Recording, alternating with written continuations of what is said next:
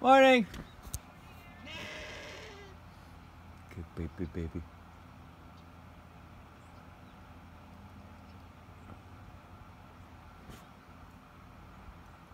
Good sheep. Wow. 8 hours later, there's still coals in my wood stove. I literally didn't add any wood last night. And I didn't even add a lot of wood before I even went to bed. This is so efficient. This is freaking awesome. Kept my bed warm all night. I love it. Thank you, God. Thank you for this stuff. It's awesome. Yeah. I love it. The sun is finally breaking through the clouds, the fog, the freezing fog, and I am sitting over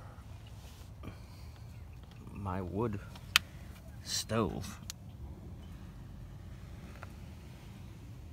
It's so awesome. Literally, the whole seat is warm, but not too hot, because I got a thin enough piece of metal so that it doesn't accumulate enough heat to transfer to the wood above it and my butt above it, so it schleps off the heat more around here. So I'm actually getting a lot of heat coming up here. It's really nice. This is the bee's knees. You dairy sheep, loving it. Thank you, God.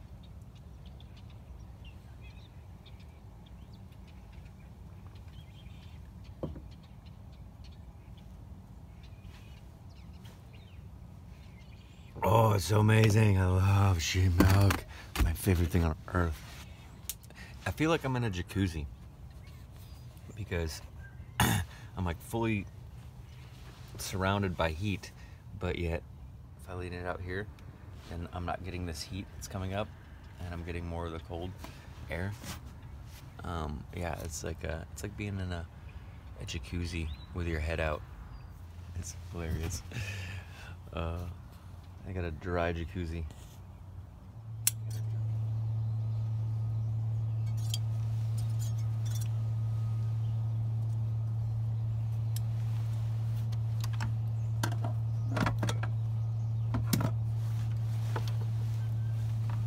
Bow! Awesome.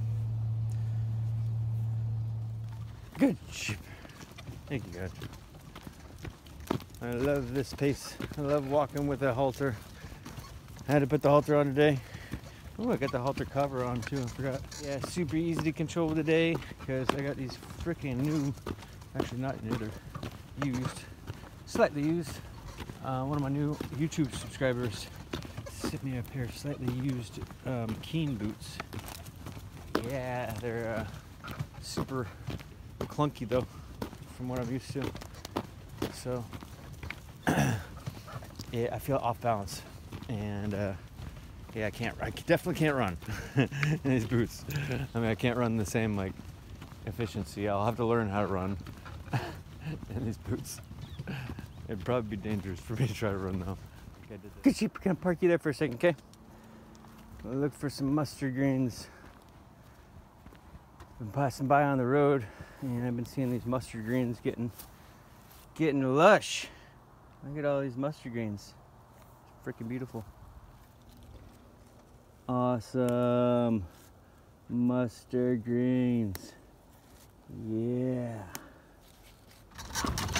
All these pears here were wasted this year because they couldn't irrigate, so they weren't quite as big as they normally are.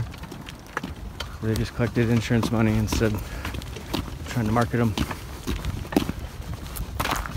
We're going to try to convert as many of them as we can into pear butter. Alright, I'm making some pear butter today.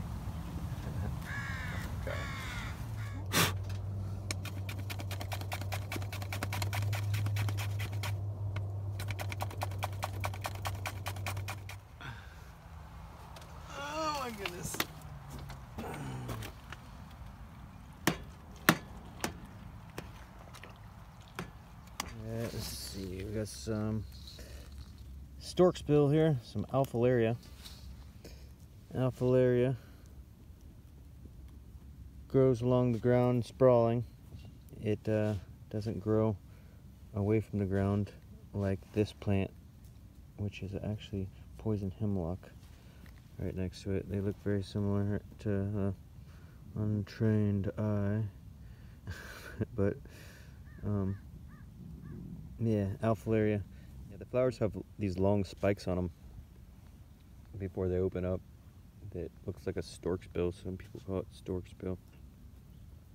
But alphilaria, yeah, it doesn't taste like anything. It doesn't have a very good texture, but when you're boiling it down, you can't feel its texture. So it's all good. Got some mallow next to it, but the mallow is messed up. This mallow looks better. This mallow looks good. Oh, look at that. Always want to pick from the center.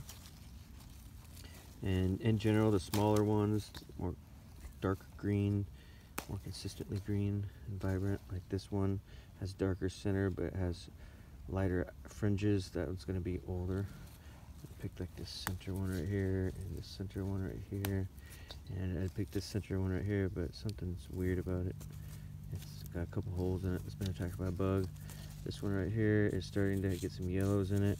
It feels weird too. Got a bunch of chickweed here. Chickweed does not have a good cooking texture though. Like when you try to cook it, it ends up just being like slimy. And I can surprisingly pick up on it like in small ratios. So it's not good for cooking. So make my salad. Add the chickweed. This one right here is in flower. You see chickweed. It's not in flower. You can identify it by the rope inside of its stem, the cord.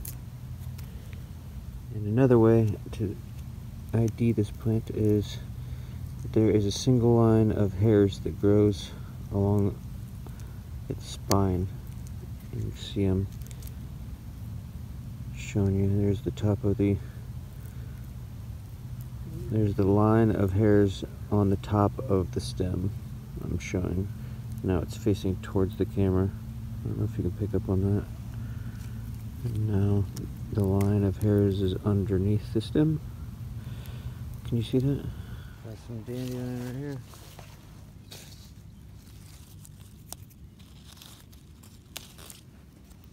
I just picked the tips. The tips are don't have any bitter in them, and they don't have like a thick cord, fibrous cord. That can go in my salad, and it can go in my. I want dandelions in my salad and in my cooked food. Mallow isn't very good in salads.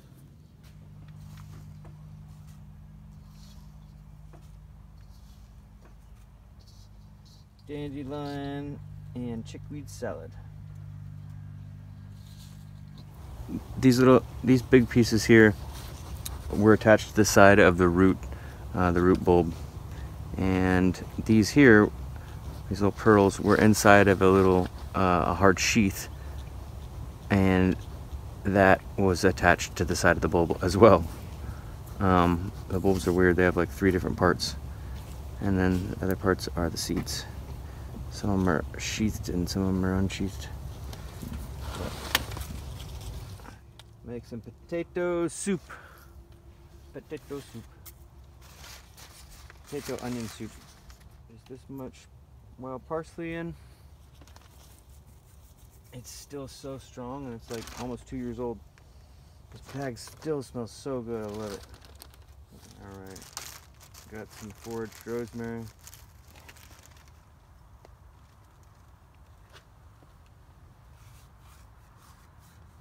Actually, I'm gonna grind that up.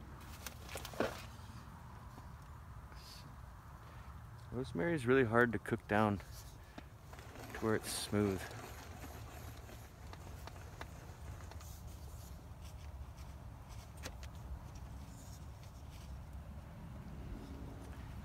Nice. That'll be nice. Potato, onion, soup. Wouldn't be complete without rosemary. And now is when I start to add the butter fat to it.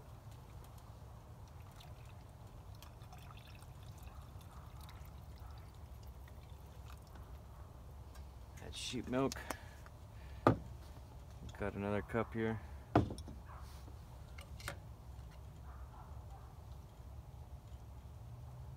then as this boils, this will create naturally some cheese. Some cheese will curdle out of the boiling process. Some cheesy potato, wild edible soup. Add some wild mustard seeds.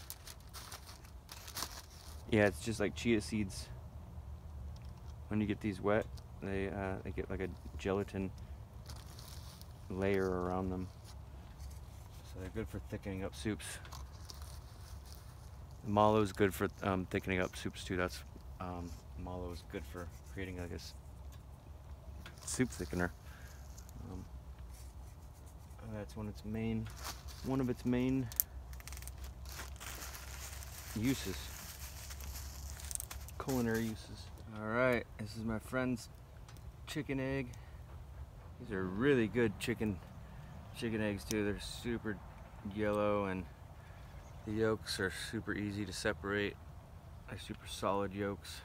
I don't ever have to worry about them popping. Freaking awesome. Thank you, Rebecca. I have boiled down whey into a syrup here. This syrup I use for salads. It's just made from my sheep's whey that I boiled down into a syrup. Pour some of this on there. And mix it up.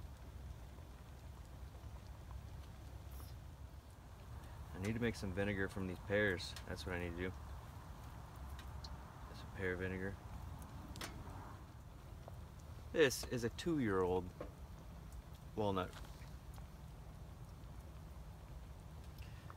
This is a 3-year-old walnut.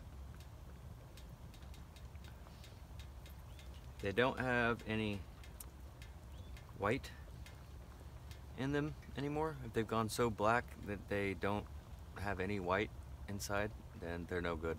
If they're just dry, bone dry, but if they still have some meat inside, these are really good. Like, seriously. They taste like a weird kind of aged cheese, but better. Like, honestly, absolutely amazing. I like to crumble them up into salad. Thank you, God.